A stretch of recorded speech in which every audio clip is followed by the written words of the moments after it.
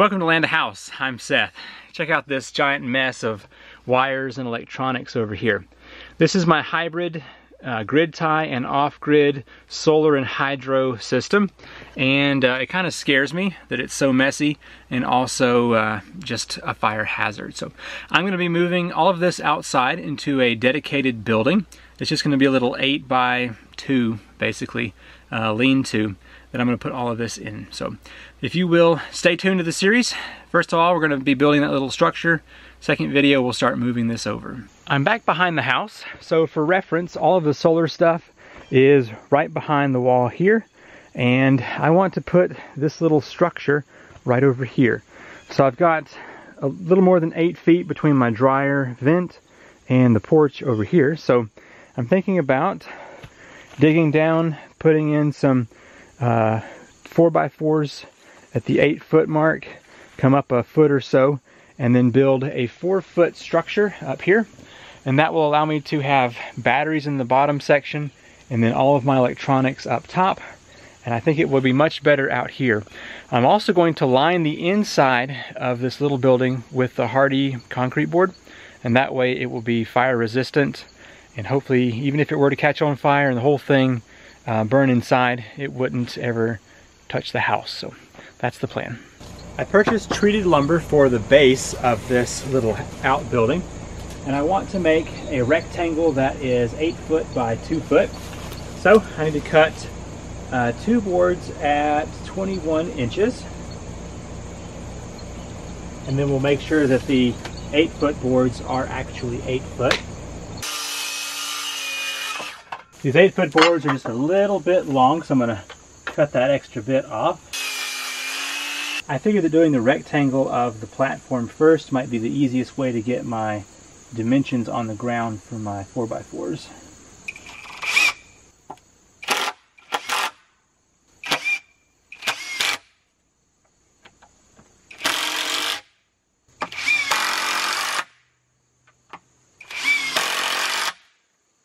Okay, that's the basic platform shape. Now, my first thought was to put this pretty close to the edge of the house, but I wouldn't be able to put the concrete board on the back after I build it. So I think what I'm going to do is maybe come out more even with this post. That way I can get behind, and I may even be able to pull it away from that vent some, and maybe even move it over towards the middle a little bit so I can get to this side as well to put material on there. So yeah, I think that's the new plan. I'm going to move this maybe out closer to like right here so that, yeah, I can get to both sides equally, and I think the dryer will have plenty of space down there to blow the lint and hot air. So, well, hopefully there's no lint, but anyway, so yeah, and then I'm going to angle the roof out this way on this so that when the water does fall down here, from when it rains, it'll just roll off the front and not end up back here in the back. Okay, I think that's a better idea. So I've got it 2 foot away from the building. I think this will work out better. I've got it 2 feet away from the house. So I'll probably just run some conduit from this over to the house and won't have to deal with it being so close that I can't get siding and stuff on it. And I'm sure it'll be nice to get around there for something. So now I'm just going to go through here and dig some holes for those 4x4s to go into. So we need one right there.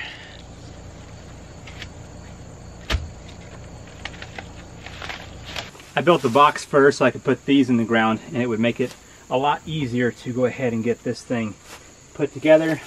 No measuring involved, just simply stick the 4x4s where I think they should go and fill the hole back in. So that's what I'm doing here. Got this piece of PVC pipe that I'm tamping down. Alright, let's see how good my idea was. I need to lift this up and find a level point. So hopefully somewhere within these 4 pieces there's a level that they'll all reach.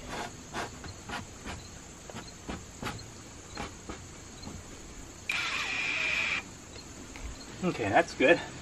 Looks like I'll be able to find level on the post that I've got.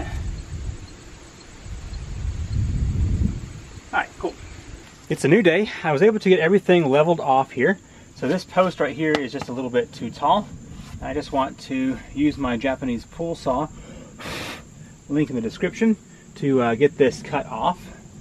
It'll just let me cut it off pretty flush here with my other boards. And this is going to hold a couple 100 pounds between the batteries and just the structure itself. So I'm going to make sure I put plenty of screws in here, and also these middle supports. Like most of my projects, this one is on a budget, and so I'm using a piece of plywood that I had already stored. This is 3/4 inch exterior grade, so it is able to withstand the weather. I'm just going to use my circular saw to cut this down here.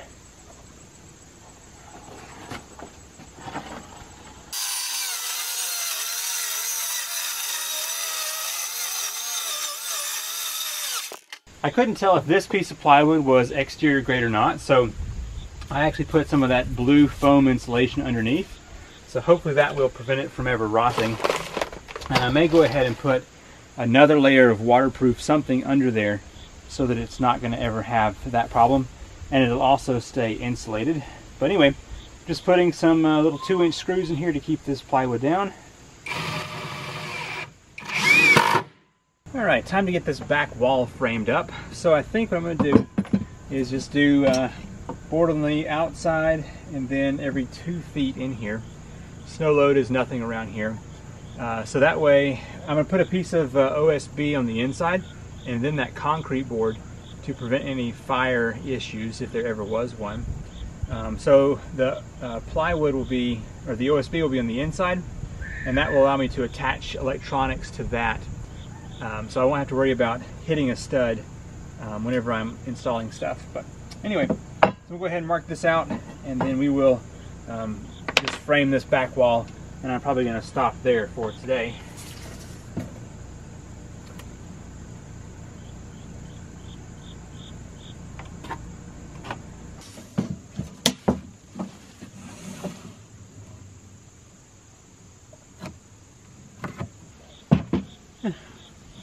I'm going to have 4-foot walls, so I'm just going to cut these 8-footers down to 2 4-footers. I decided to go with every 16 inches just because lumber in 2021 is super cheap and easy to find. No, but I think it'll give it a little bit more support on this back wall where all the electronics are. So I'm going to pull the top plate off and just use that to put all these boards onto.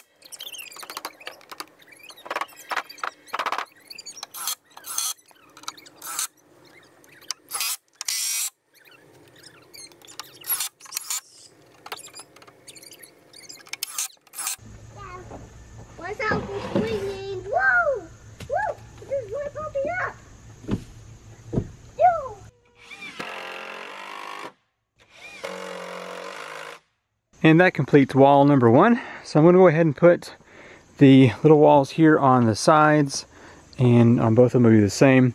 The front is going to have a big door. I'm going to have to decide if it's going to open up and have a little kickstand, or if I'm going to have 2 doors that open out. I've got 4 hinges, so I just have to look at this thing and see. But that's kind of the working wall. So I'll be able to walk up to this.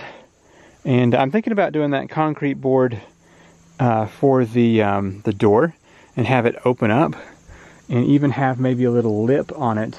I don't know, metal lip or something on the top. So whenever I open it, even if it's raining, I can step in here and work and have that little bit of rain cover whenever I open that door. But anyway, it's starting to sprinkle right now, actually. So I'm gonna go ahead and shut this down and we will come back when it stops raining. I worked some more on this without you and got basic framing done.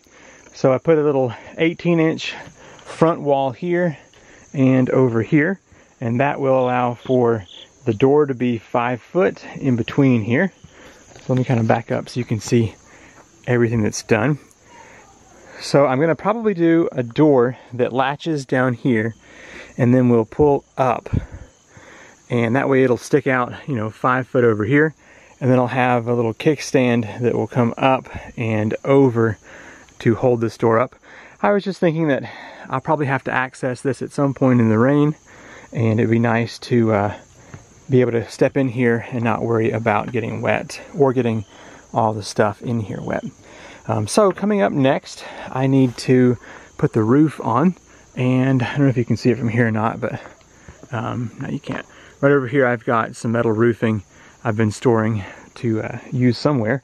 I think this will be perfect. So anyway, the next steps are the roof and the door and the siding. I'm super not concerned about how steep this roof is going to be.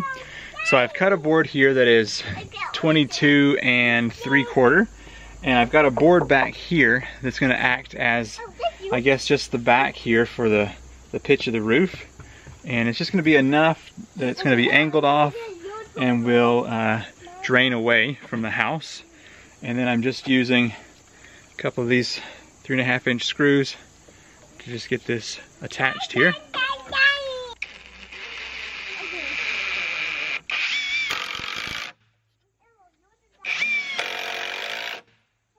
So that right there is going to be the pitch of the roof. I'm going to have a few more of these, and I'm going to put OSB on top of this to make sure that it's got something for the metal roof to attach to. But it's just enough that it's going to let the rain roll this way, away from the house, and should be just fine. And I'll probably stop that OSB right here, and the metal roof will come out an inch or two over. I was mostly wanting to keep it close because it's pretty close to head level right here. I just don't want that metal roof sticking out too much.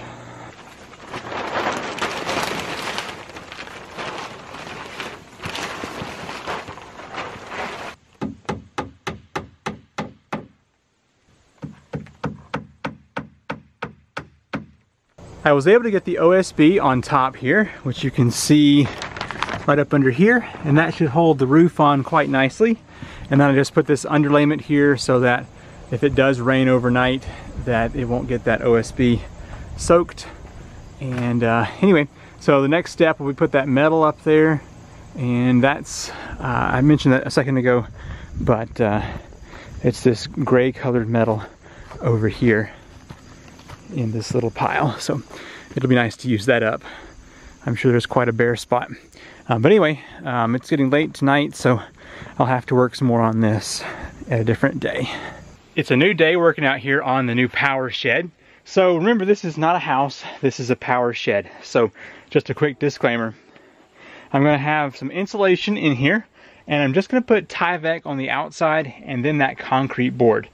And I think 2 layers of that will be more than enough for structural purposes. So I'm going to do the concrete board inside and outside, and the outside will have the Tyvek, so it'll be weathered in. And the insulation is just going to be because I want the batteries and electronics to stay a fairly consistent temperature year-round.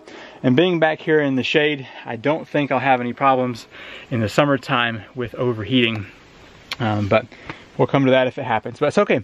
I'm going to go ahead and put the Tyvek around here, and then I'm going to put the insulation in, and hopefully today we'll have the time for the metal roof and also 1 sheet of the concrete board back here on the back. Okay, just to make sure my dimensions are correct, I've got 18 inches here, I've got 2 foot there, and then this should be 8, and it is. So I'm gonna go ahead and cut the Tyvek for this. I'm gonna cut 8 feet of this because I can cut it in half and get the piece I need.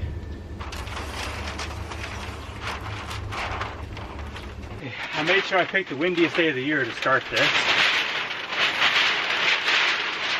Always helpful.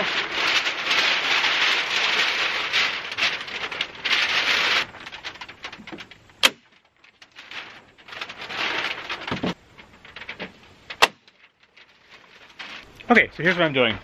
I'm just bringing the Tyvek up here to the top of the OSB on the roof. Putting a single staple here. And now I can move around to the back side and keep the edge up here straight, and that way it will equal out down at the bottom.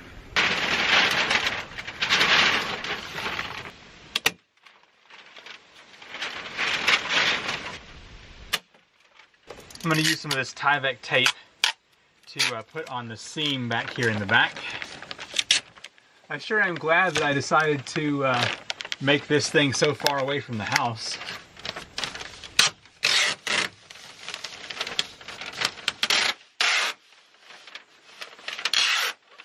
There's a quick look at the home wrap. Now it doesn't go quite all the way up here. I may add another piece just to make sure it's all covered.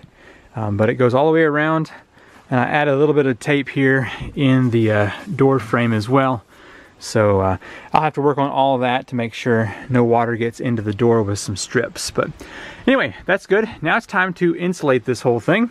So let me open up this R13 and we will start getting some insulation in here. And that concludes part 1 of this power shed build. Whenever I started this, it went way too long, and so I'm breaking it up into 2 parts. So stay tuned for the next video.